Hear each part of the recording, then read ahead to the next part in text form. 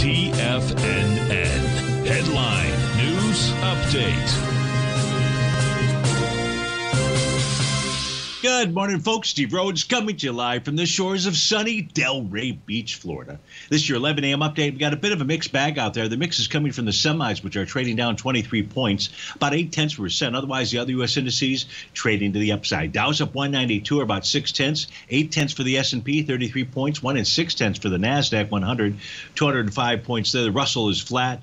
Gold is off $4. Silver's down a penny. Light sweet crude is up 12 cents. Natural gas is up a penny, and the 30-year Treasury down 1 point and 9 ticks, trading out at 130.14.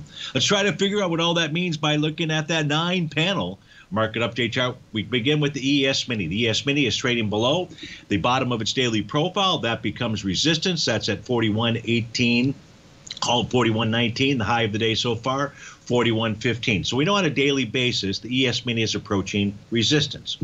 And that's going to be important during the Trader's Edge show. We'll go take a look at the intraday charts, see if we see topping signals as a daily time frame is getting up to a resistance level. Now, the spot volatility index well below its 50-day exponential moving average. That is always a bullish signal for the S&P 500. The NQ is attempting to form a new profile.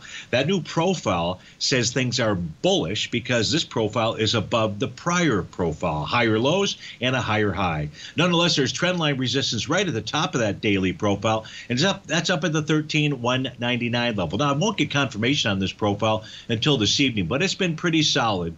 It's been holding all morning long. If we take a look at the U.S. dollar index, running a trendline resistance, consolidating with inside its profile, has support at the 100.95 level. That's the bottom of that daily profile. Gold and silver consolidating with inside their profiles, finding support at their bullish structured zones. In the case of gold, it's between 1974 and 1982. And no, that's correct. No, 1974, 1980, yeah, that's correct. And with regard to the silver, it's between 24.66 and 24.87. If we take a look at light sweet crude, most likely this is going to go target the bottom of its weekly profile, and that's at 72.77. Natural gas back below the bottom of its daily profile as well. It's still trading into its swing point from a trading session back on April the 14th out there. A close below 2.316, we're at 2.321, which suggests that perhaps natural gas is going to go back and test that low. With regard to the 30-year Treasury, she's back inside her profile levels with bullish structured support between 129.17 and 129.31. Folks, stay tuned for the Trader's Edge show. If you have to start your Thursday, please have a terrific one. Thanks much for joining us. Be safe out there. We'll look forward to speaking with you again soon. Take care.